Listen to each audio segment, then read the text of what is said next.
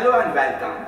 I am Professor Mubeen Shaikh, and today I am going to show you 4 chambers of human heart in detail, along with its 4 major valves.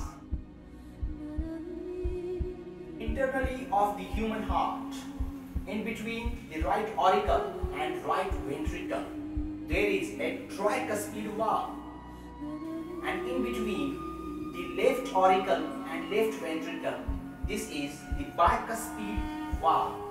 This is the tricuspid, this is the bicuspid.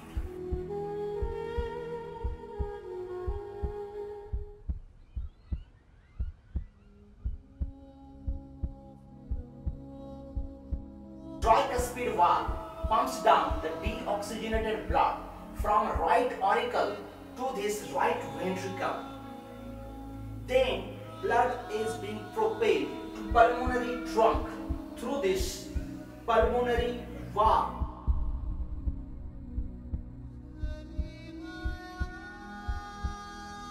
After bicuspid valve, tricuspid valve and pulmonary valve, there is one more valve in human heart, that is an aortic valve, which sends the oxygenated blood to systemic aorta.